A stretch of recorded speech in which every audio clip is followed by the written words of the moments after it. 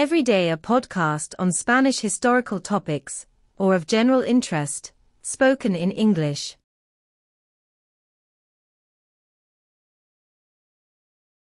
Legend of the Cristo del Cachorro, updated. Tradition tells that in the Triana neighborhood, on the other side of the Guadalquivir, an image of the Virgin hidden at the bottom of a well was found at the end of the 16th century, where it was probably hidden by the Christians at the time of the Arab invasion. Quickly, she gained great devotion among the neighbors, who built her a small chapel based on arms in which they could honor her.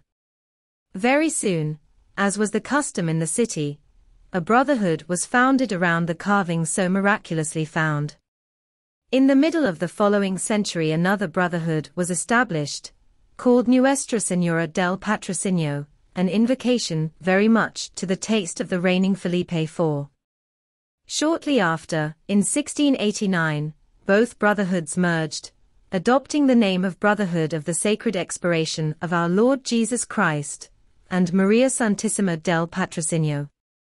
At that time, he lived in the Cava de Triana, where the gypsy huts were located, a man of this race, about 30 years old and a handsome figure, well known for his ability to play the guitar, and his faculties for cantando, who attended by the nickname of El Cachorro. El Cachorro was a serious, taciturn, concentrated man, and when he participated in gypsy parties, or in the revelry of taverns, he always kept away from the general merriment. He had not known love, but many of the gypsies of La Cava yearned for him. There was no shortage of those who spitefully affirmed that it was because he had a secret love on the other side of the river, in one of the stately neighborhoods. When he disappeared for several days, no one came across him on the roads, or in nearby towns or surrounding fairs.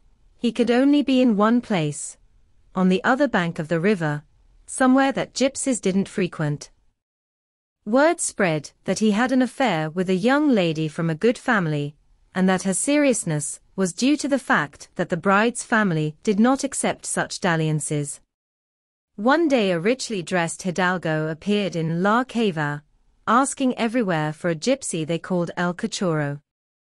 The members of this race are not talking more than necessary, and less than one of their own with a payo. However, the gentleman must have glimpsed something, because when he left Triana, he was convinced that the one he was looking for was in that place. From that day on he was seen prowling the neighborhood, sometimes on foot, sometimes on horseback, always well dressed and with an obstinate manner, like a hunter in his stalking pose. On the other hand, after the merger of brotherhoods and the creation of the new Brotherhood of Expiration, it was deemed necessary to provide it with headline images. Once the Cabildo de Cofrades met, it was agreed to arrange with a renowned artist the construction of a sculpture that represented the Lord at the very moment of his death. After several proposals, the commission was made to the best image maker in the city at that time, Francisco Antonio Ruiz Gijón. The master took this request to heart, proposing to make a figure that would stand out among the excellent carvings sculpted by his predecessors, who were artists of the category of Martinez Martins, Juan de Mesa or Pedro Roldan. There is nothing. This desire to excel led him to draw hundreds of sketches and dozens of clay models, without any of them fully satisfying him. He became so obsessed that he alone lived for this assignment, barely eating or sleeping, confined to his workshop day and night. He was losing weight visibly and came to seriously worry the family, when he fell ill and contracted a fever that, despite the opposition of those close to him, did not prevent him from continuing to try to obtain the desired figure. One night he suddenly awoke, struggled to his feet in bed, and on a sudden impulse dressed and left his house, at the Puerto Real. He was walking at random, without a defined destination, and when he realized it he was in front of the boat bridge, the only connection between Seville and Triana at that time. He crossed it and continued walking until he reached the Patrocinio chapel. He was fantasizing in front of the chapel door, thinking about how the carving he wanted to carve would look like when, suddenly, he heard loud voices and shrill women's cries. Turning, a horseman galloped past him, whom he could only make out was wearing an expensive silk cloak blowing in the wind. Guided by the screams, the old teacher headed towards the place from which they came, which was none other than the gypsy huts of La Cava, with the intention of helping those who needed it. Nearby, he saw the cause of that uproar. On the floor was a man writhing in pain in the last throes of agony. He seemed to want to say something, perhaps the name of his matador, and, raising his head, he let out with difficulty the throes of a breath that was ending. That man was the Cachorro, the gypsy who had fulfilled his appointment with destiny, paying with his life for his secret love. A rich hilt dagger pierced his body, from chest to back. Seeing him, Ruiz Gijón forgot the compassionate man he carried inside and felt wildly and gloriously an artist, nothing more than an artist, and while the women tried to help the dying man, Ruiz Gijón took out of his pockets a piece of charcoal and a piece of paper, in the one who, in the light of the oil lamps, was sketching the agony face of the gypsy. Later the Cachorro died, his bloodless body being raised in the arms of some gypsies, who were arriving to take him to his home and watch over him. After that event, a short time was enough for Ruiz Gijón to transfer to wood the sketch he had made that night. Thanks to him, he managed to make the image have exactly the expression of agony. And when that year of 1682 the new image of the Patrocinio Brotherhood came out for the first time, the Triana neighborhood, upon seeing the Christ of Expiation on the cross, began to burst into cries of admiration and surprise.